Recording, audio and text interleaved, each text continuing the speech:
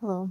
My concern today is that I haven't been able to get any of my unemployment questions answered. The phone lines are so busy that even if I wake up early in the morning before the lines open, by the time I actually get through, even if it's exactly at 7 o'clock, the lines are already busy. So I have questions because the amount of unemployment that I'm receiving isn't sufficient to cover all of the bills that I have due, and the pandemic assistance that I have requested from when I finally got a hold of somebody yesterday after 3 weeks of pleading to be contacted.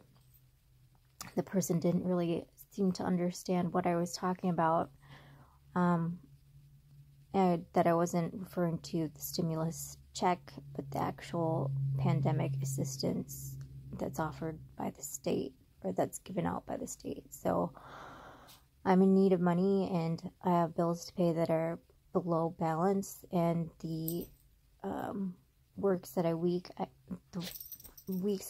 aren't covering, or that I have worked don't even cover the amount of my bills. So I'm really worried. I mean, I'm losing sleep, being financially broke at the moment. And I haven't received a card in the mail.